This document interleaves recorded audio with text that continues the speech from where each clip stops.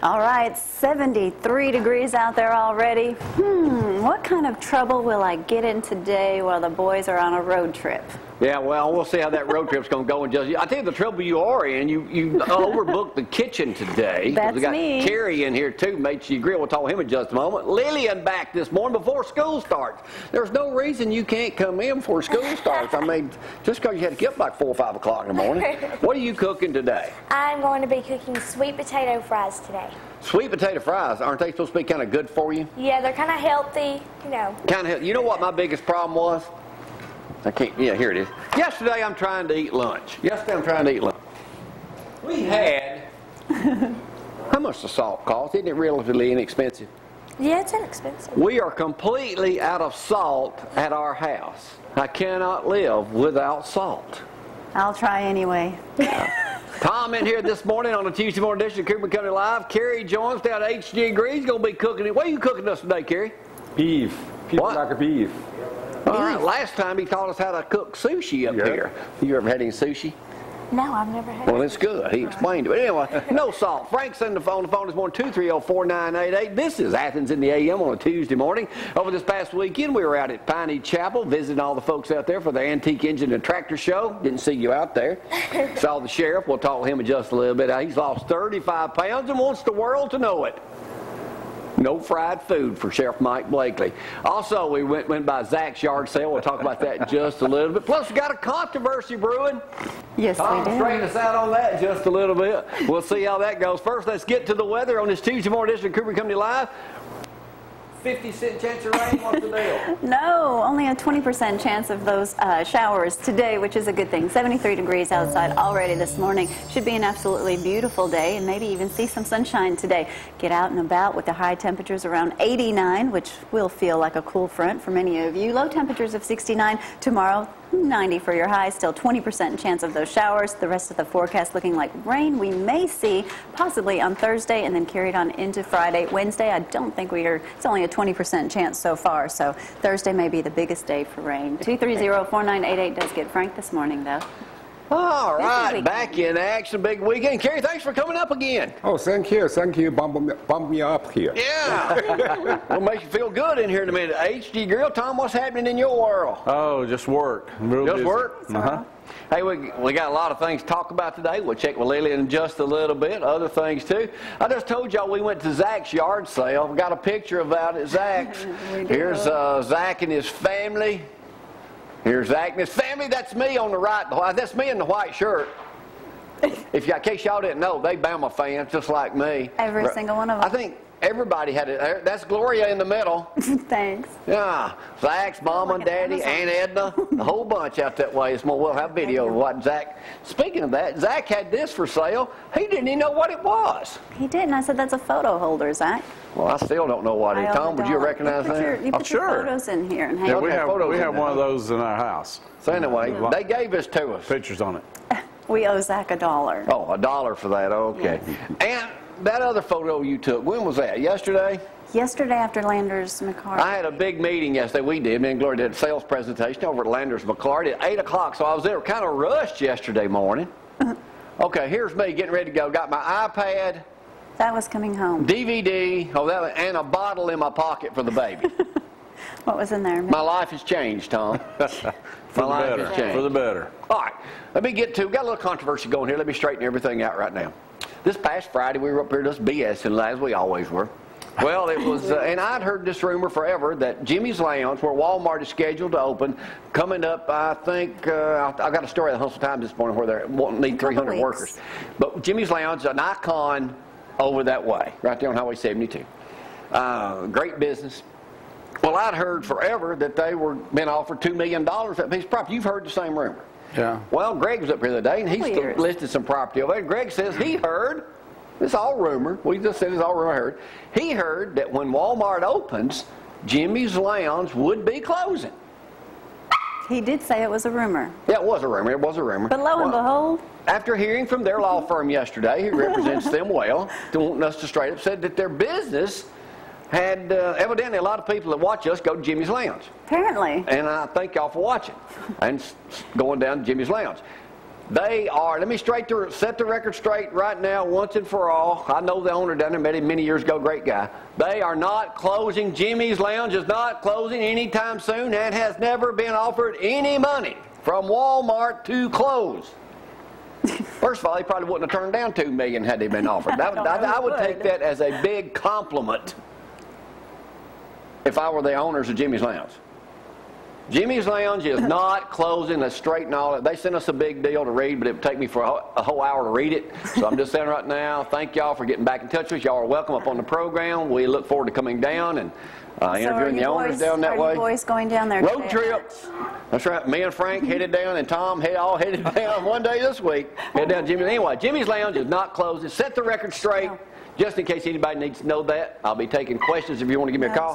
Hush. All right, let's move on right now. Let's talk about some football. University of Alabama football kickoff party that's coming up. The Madison County Alumni Association, August 23rd at the Weston, starting at 5 p.m. Mr. College Football Tony Barnhart will be the guest speaker. Includes a buffet, door prizes, silent auction, and all that stuff. So that's coming up again, August 23rd at the Weston. Yes. Speaking of Alabama football, let me remind you, we kick off at 7 o'clock on ABC September 1st. 2 days, Lillian, after my birthday, just in case you want to get me a gift. ABC has said its announcers, Tom, Brent Munzberger, and Kurt Herbstreit will provide the color announcement. They will announce that ball game. Surely the goodness we will not be stuck with a woman announcer this year in any of our ball games. That will drive if there's anything I hate worse than anything, Kerry, it's a woman announcing a football game. Nothing against you women. I'm married to one. But I don't want to announce a football game. You ain't going to announce no football game. Just isn't right, is it? All right.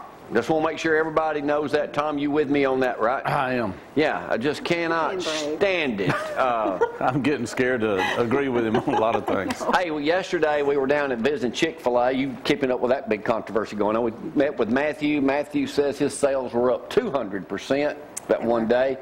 Some people across America were up 400 to 500% in sales. Can you imagine? Editorial the other day in the paper says Chick-fil-A food fight leaves city officials eating crow. Until it became the latest front in the nation's culture, where Chick-fil-A was best known for its crispy sandwiches, waffle fries, and the dancing cow ads. Now it's suddenly the focus of the volatile gay marriage debate. It's both sad and silly. But we'll try to do some of this all this week because we got a lot of information on that. And one of the articles, and we'll get back to this maybe when John Dees is with us tomorrow, is it un-American to be a Christian? No. No. Well, this article goes on to say it shouldn't be not, but hey, if I was from Chicago right now, I'd be so embarrassed about my idiot mayor up there, it wouldn't even be funny. He's a complete fool. He was Obama's right-hand man. What does that tell you? You cannot, it's like if you wanted to open another restaurant and the mayor's trying to tell you you can't because of your policy. You can't do that. No. You cannot do that. Denying a private business permits because of such speech by its owners is a blatant First Amendment violation. So will they open anyway? Probably, because they cannot block them. So we'll get back to that later. That's going to be a controversy that's going to continue. But supposedly, what did they say, that 600-something thousand people went to Chick-fil-A. It worked so for well. Maybe we need to get a controversy brewing at your place. Get people pack in down there. We're trying to provide a chicken fillet special in the restaurant. Well, that's good. That's good. Hey, while we're talking about cooking, I told Lily, I said, if you're going to do something, you need to get into making cakes. Huntsville Times had this picture of Bob Johnson right here. He's located on Regal Drive. Says he's a part-time cake baker, Tom. Got into it 4 years ago. He cuts hair for a real living. But then he's got this other cake right here, this big cake. That cake right there that he made cost $14,000. $14,000 for a cake. Who bought it? I don't know. Kerry, I think. Our grand opening down his restaurant. So $14,000 for a cake. It's located right across from Peggy Ann Bakery. That's insane.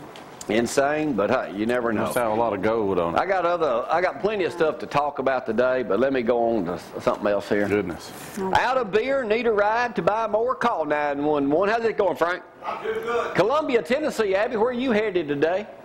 Tennessee. When you're out of beer and you need a ride to get some, who you going to call? 911. Columbia Daily Herald reported city police arrested a 67-year-old man after he allegedly called emergency dispatchers at least 9 times. Most of the calls were hang-ups, but a dispatcher finally asked him, he said, could someone send me a ride so I can go get some more beer? He said had he cooperated, he would receive just a citation, but besides that, he was arrested and charged with making a non-emergency situation. True. Using a 911 number. Using a 911 number. 2, ask if he could get some more beer. Hey, there's a lot of stuff talking, Abby. A lot of this is going to affect you, and eventually said inheritance in jeopardy. So we'll talk about that at a later point, too. But here's one for you. Let me do a Dear Abby before I go to news day. We all know somebody who's got a kid like this. Sometimes it's too close for comfort. Oh, no. Dear Abby, on a Tuesday morning, I need some advice about my girlfriend Vivian's son, Cassidy. He's 21 and immature. I love her with all my heart and get upset when he verbally abuses her. I try not to say anything because it feels not my place. He ain't my kid. He hasn't worked in 2 years.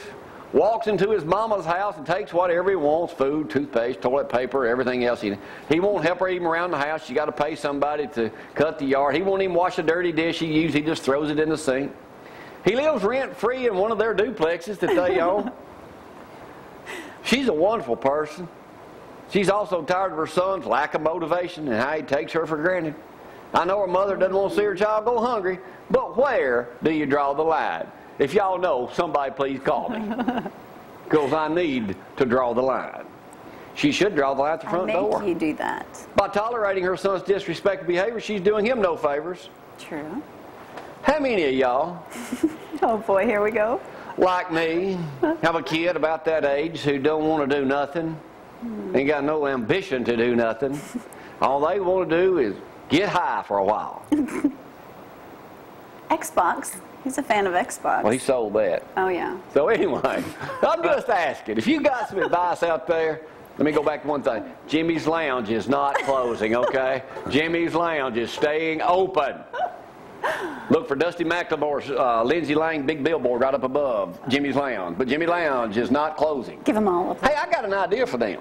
I'm sure. Since Walmart's you do. opening, won't y'all lease me that place early in the morning where me and Frank can come over there and people shopping at Walmart can just drop their husbands off. We just have a regular buffet in there. There you go. Huh? What a brilliant idea. Yeah. What do you think, Frank? I don't think so. Anyway, they're good folks over there. They're good folks over there. But Jimmy's Lounge, I want to not apologize if we said something we shouldn't have the other day, but Do it you was know how all many just a rumors rumor. are spread on this program? How many rumors? Yeah, I mean, what did I say about you? What did I say about Tom the other day? What did you say about me? Jimmy Lounge is not closing. Hey, by the way, thanks for reminding me, Brad. Y'all know every Monday here, I don't do a show on Mondays. I have to take a day off. 4 days a week, Kerry. I only like to work 1 hour a It's day. overworked. We, for many, many years, we've been running the Country Rover. Everybody grew up watching those things. Back when I was much younger, my hair was much darker and much thicker. And you were thinner. And I worked a little bit harder. And what? And you were thinner. You used to be good. And you were about 10. So we've been running them so long now. So once a month now, or twice a month, we're going to something new on Mondays. We're going to start a segment coming up this Monday called Off the Cuff, where we've interviewed several local legends coming up. Off Cooper and Company's Off the Cuff. This Monday, if y'all grew up like me, Tom, Benny Carl had a kids show out of Birmingham. Later, one of the owners of Channel 48 did a kids show. A living legend, is still alive. He's 87 years old. He lives in Florence. We have a half-hour interview with him, and then we'll have a couple more coming up, too, real soon. One of them with our very own Brad Pullum right here at Athens. Everyone wants to know what Brad does. Y'all know Brad. Talking about Benny Carl, I knew nothing about it, but watching that was really fascinating and interesting. Benny Carl was the first man ever on live TV, Tom, in Alabama in 1949. It was an interesting story. And I intend to be the last man on in live TV in Alabama. You do. All right, we'll take a break. Kerry, thanks for coming up this morning. We're going to look forward to eating some of your chow in a moment. Okay. Yours too, Lillian, so don't run off nowhere. potato fry. We got some video too coming up later on this morning. We'll get to that. But right now, we'll take a break. Be right back. Y'all hang on.